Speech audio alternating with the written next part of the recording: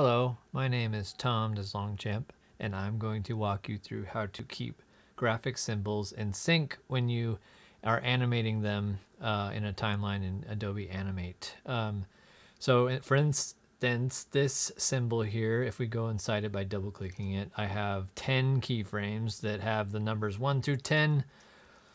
Very easy to follow what is inside here. 10 frames, the numbers on each frame. So we always know where we are. It always makes sense. It loops. How fun. Yes. Let's go back to the main timeline. And note that when we have the symbol selected in the properties panel in the looping category, we have our symbol set to loop. We have the first frame set to 1 because we're on frame 1 of the main timeline. Makes sense. All right, let's decorate the timeline with some keyframes. I'm pressing F6 to create a couple random keyframes here and there. I created 2 there, whatever. So every time I create a keyframe, let's say on this one, it's on frame 5 because we wrote the number. If I select it, it says frame 5 right here.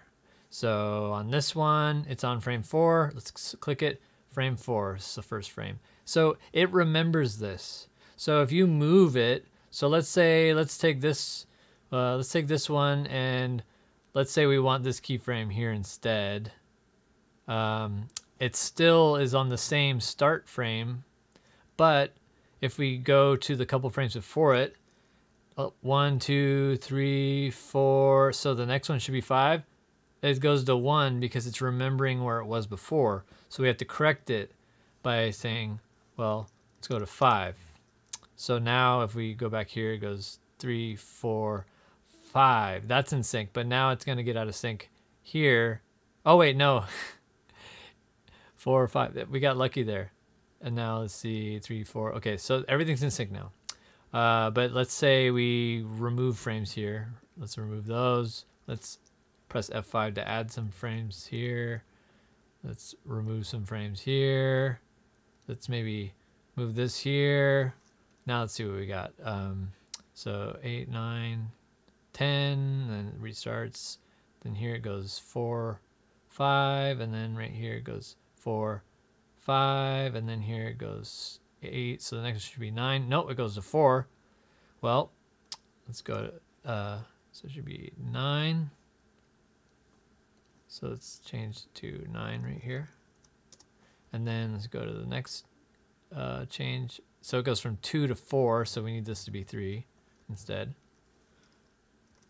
And then for this one, it's 6 to 7, so this should be 7. And then last but not least, 8 to 9, so this should be 9.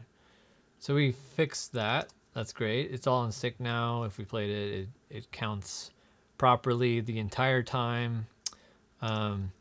So one trick, so it's easy because we have numbers here, but let's say, you know, if it was something more complicated, like, I'm going to guide this out here. Let's say we have, I'm just going to create a random animation really quick.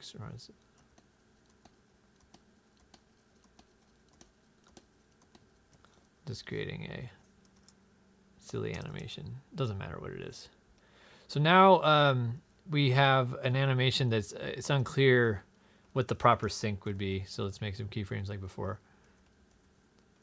And let's say let's move it around and mess it up and stuff. So now these spacings are going to be off. Now we won't be able to tell visually because the animation is irrelevant. But let's say a good trick. So this is a trick to find out what sync it should be. So let's say from here to here, I don't know if it's right or not. Well, I can find out by making a temporary keyframe. So let's press F6 here and check what it's there. It says it's on 6 there. So the next frame should be 7. It's on 3. So we found an issue here. So let's make it, so this is 6. The next one should be 7. 7. All right. And now here but we can erase that keyframe after we're done. And then do the same thing here. So let's make a keyframe here. check it's on frame 1 here, so this one should be frame 2. It's on 3, so let's change it to 2. And then I erase that temporary keyframe that I used to see what it was at here. Sorry, my Discord's on. So let's check one more. Make a temporary keyframe here. Check. It's on 9 here, so the next one should be 10. It's on 3, so let's change it to 10. And clear this keyframe. That's an easy way to check whether it's in sync or not. So if we go back and change this back to numbers, and 4, 5, 6, 8, 9, 10. You know, these are 6, 7, 8. You know, 1, 2, 3. So this is a way to keep your graphic symbols in sync in a timeline, because oftentimes you make an animation, you make some keyframes, but then you end up moving them around a little bit, and then your embedded animation inside the symbol gets all whacked out and out of sync. So that's how you do it. Did you like it? I hope you did. I'm Tom. Nice to meet you. Bye.